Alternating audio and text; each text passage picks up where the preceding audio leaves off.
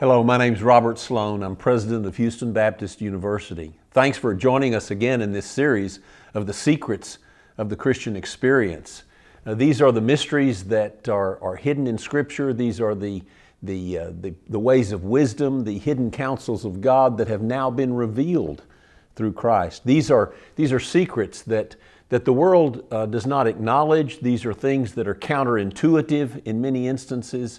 These are surprising insights and ways of life, but they are vital for Christian living. And I'm glad you've joined me as we look at a number of these secrets in Christian experience. Today, our mystery is the notion of hope as a habit of the mind. Now, sometimes it's not popular to be hopeful. There are some folk who actually seem to cultivate a cynical habit of mind. It's one of the things that college professors and probably also high school teachers notice as well when it comes to mid-teens or adolescence. That one of the things that a student likes to do is shock his or her teacher or professor with their cynicism, to express doubt and mistrust and so on. It seems to be the mark of maturity to be cynical and doubtful. And of course, we are supposed to have a certain analytical mindset. We are supposed to be discerning. That's clearly the way of wisdom. But there is a certain path that goes beyond mere analysis and discernment and thoughtful reflection that borders on, really it begins to border on despair. It's the way of cynicism, it's the way of constant doubt, and those things can become a habit of the mind. I think we find this very popular and almost rampant in our culture. Suicide rates are very high among young people. They're also growing in certain segments of the older population as well. Despair is a function of the loss of hope. When you see no better way out, when you do not see that there is a future that God has in His hands for you, when you don't see the possibility of things getting better, it can lead to a certain habit of the mind. It may not be detectable by other people, and oftentimes when suicide occurs, it can be a very surprising thing. But the things that are going on in the mind can become a habit.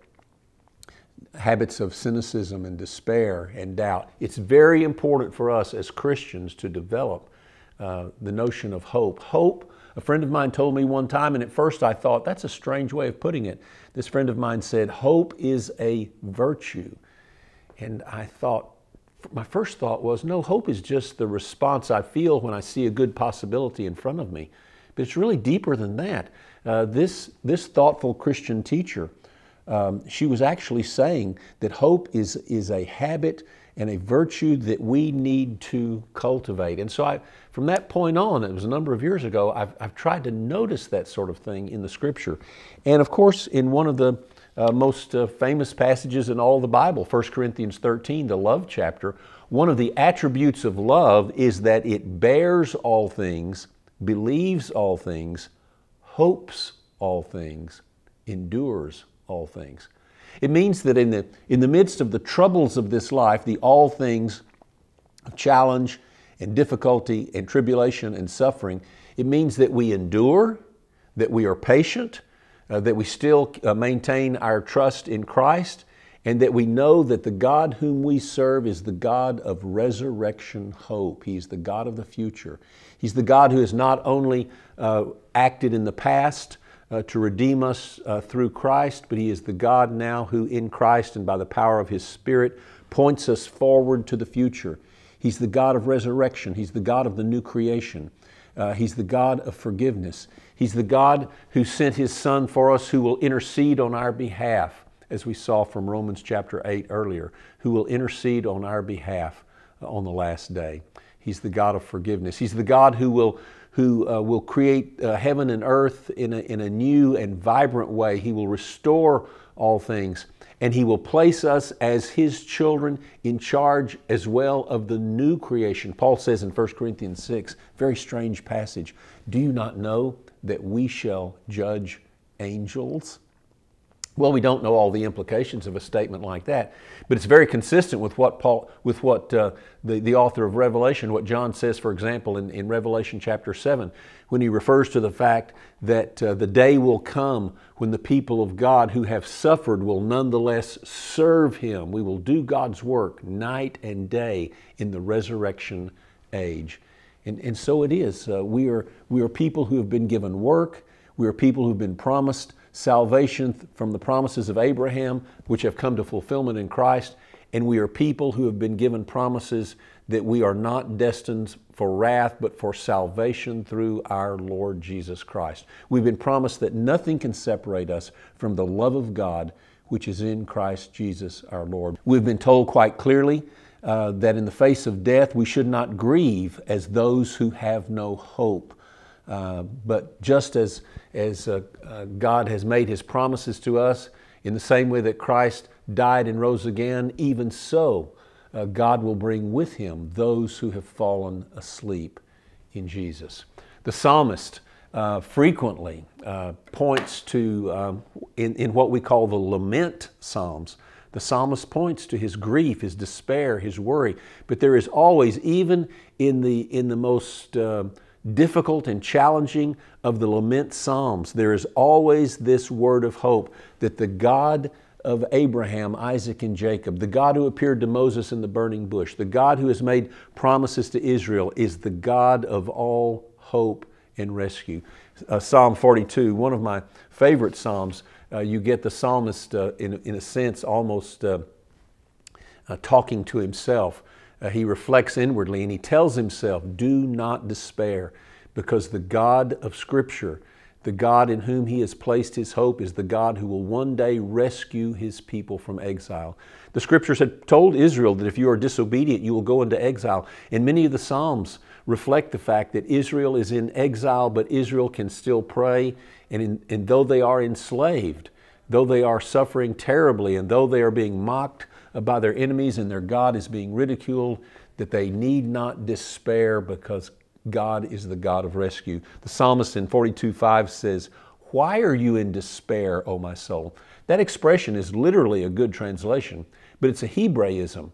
And it basically means you do not need to despair, O my soul. You do not need to become inwardly disturbed. Trust in God.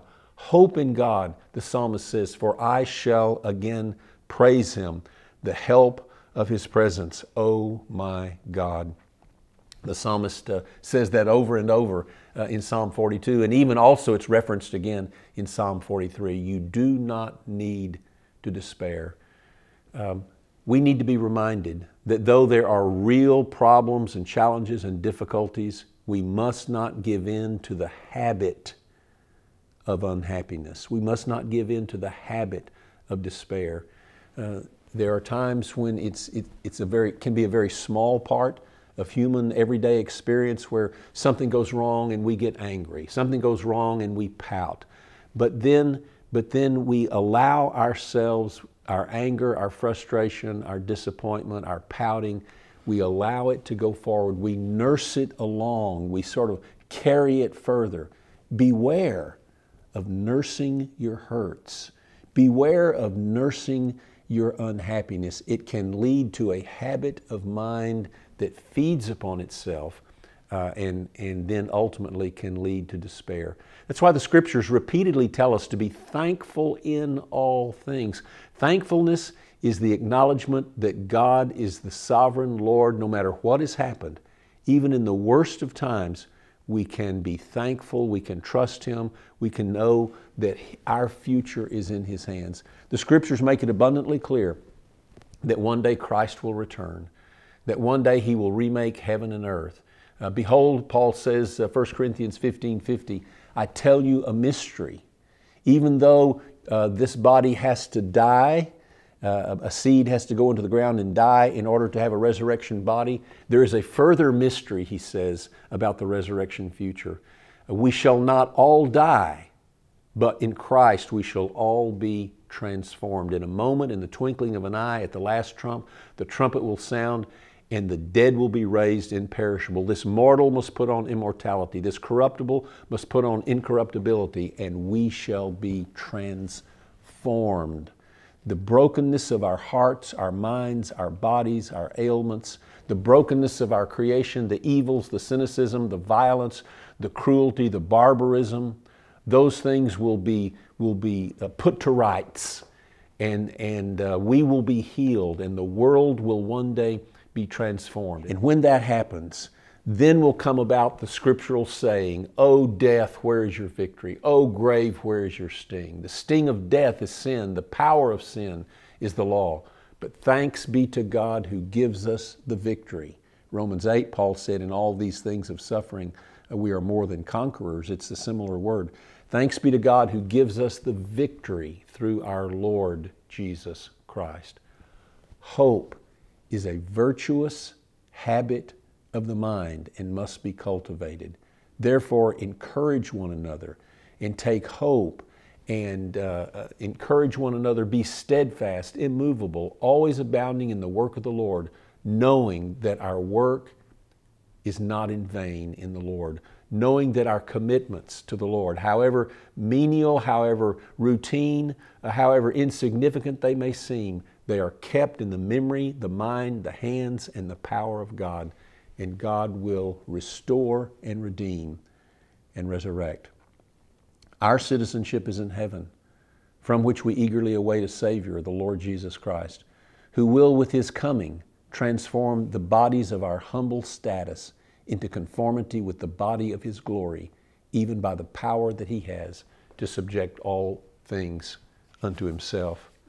John says in 1 John 3, he says, "For as yet it does not appear what we shall be, but we do know this, that when He appears, we will be like Him. And the one who has this hope purifies himself." Be a people of hope. Be a people of courage. Let us be a people who cultivate the habit of hope and trust and patience, waiting for the coming of our Lord and Savior, Jesus Christ.